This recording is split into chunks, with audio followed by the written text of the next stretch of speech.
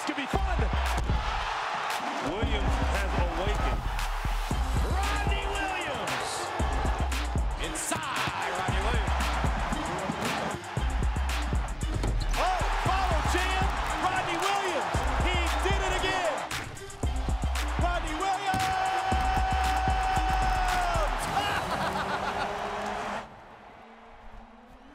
The most electrifying player in the Big Ten, Rodney Williams of Minnesota. And frankly, we cut it a little short because there's a lot more where that came from. He is really something.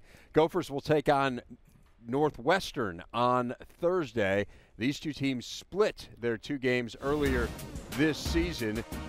The game in Minneapolis was a rout. Joe Coleman, the freshman, was great. He had 16 points.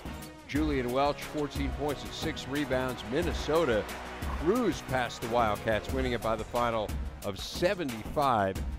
It was a different story when they played in Evanston. It was a huge game for John Scherna. Got himself going with the steal and the jam. Scherna finished with 18 points in this game. And this three-pointer right here set the all-time scoring record at Northwestern as he passed Billy McKinney. Wildcats won it by 11, 64-53. Jimmy, we've talked about how important this tournament is for Northwestern.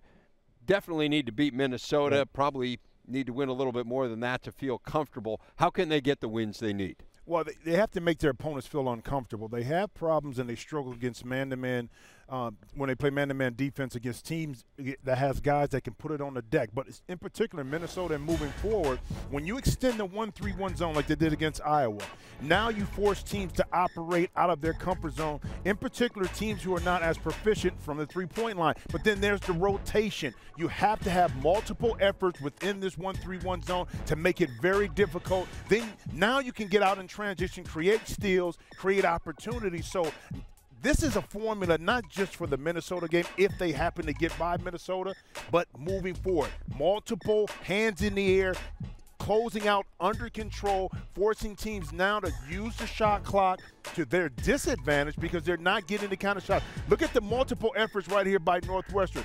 Every time the ball is swung, somebody's there to guard, and then it results into a turnover. So for Northwestern, use the zone as your friend. Do not allow dribble penetration, force teams to beat you over the top.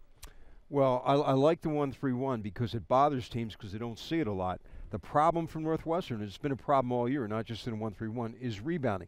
Can you rebound enough out of the 1-3-1? But I'll tell you one thing about Northwestern.